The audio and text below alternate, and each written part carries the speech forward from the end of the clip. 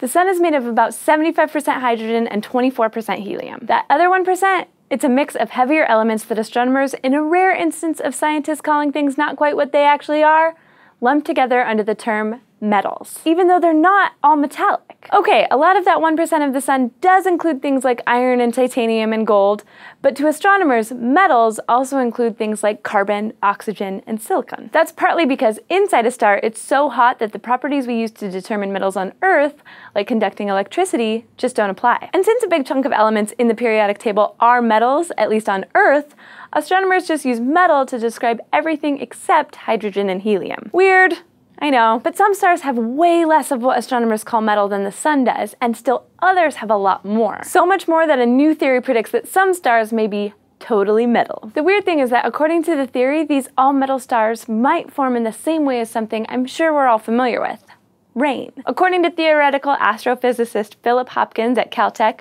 both stars and raindrops form through the swirling, whirling effects of turbulence. If you're like me, your encounters with turbulence are probably limited to bumpy airplane rides, but turbulence shows up all over nature. In 2013, scientists discovered that turbulence is actually what causes raindrops to form and fall from the skies. It turns out that in big clouds of particles of dust, water vapor, or nearly anything else, turbulence helps kick heavier particles out of the mix and concentrates all of them in one place, an effect called preferential concentration. And since water droplets contain billions upon billions of water molecules, they're a lot heavier than gases like oxygen and nitrogen, so water droplets quickly collect and form raindrops. Now, one of the great things about physics is the same laws often apply everywhere, even if you're talking about things on vastly different scales. So even though the clouds in space where stars form are more than 10 to the 27th times more massive than a typical cloud in our sky, the effect of turbulence is pretty much the same. In interstellar clouds, much of the heavy elements like carbon and oxygen are locked up in tiny dust grains that are less than 1/10,000th of a centimeter wide. And because of things like supernova explosions and stellar winds, these interstellar clouds are really turbulent.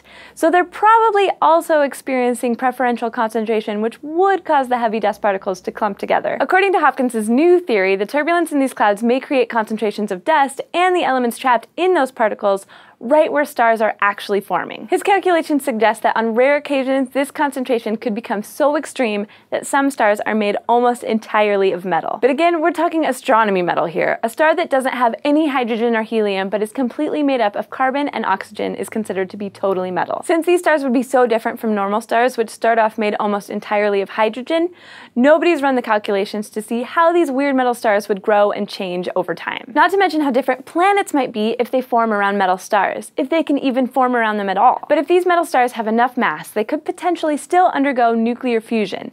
It's just that instead of fusing hydrogen into helium like normal stars do, these metal stars could squeeze helium atoms onto oxygen atoms and create neon. So they might not literally be metallic, but a neon star sounds pretty cool too. Some astronomers think a metal star might resemble the core of an old massive star, extremely hot and blue, but relatively faint, because they'd also be small and dense. Hopkins predicts that the effect of preferential concentration could cause about 1 in 10,000 stars to be totally metal. That means that if we look at a young cluster of stars, like the one at the heart of the Orion Nebula, one of the thousands of stars that we see could be, for all astronomical purposes, completely made of metal. And it's possible that we've actually seen these weird stars before, but just didn't know what they were. Some star clusters contain anomalously faint blue stars that we haven't been able to explain, so it's possible that they could be some of these all-metal stars. Thanks for joining me for this episode of SciShow Space. If you want to learn how you can help us keep exploring the universe together, go to subbable.com/scishow. And don't forget to go to youtube.com/SciShowSpace and subscribe.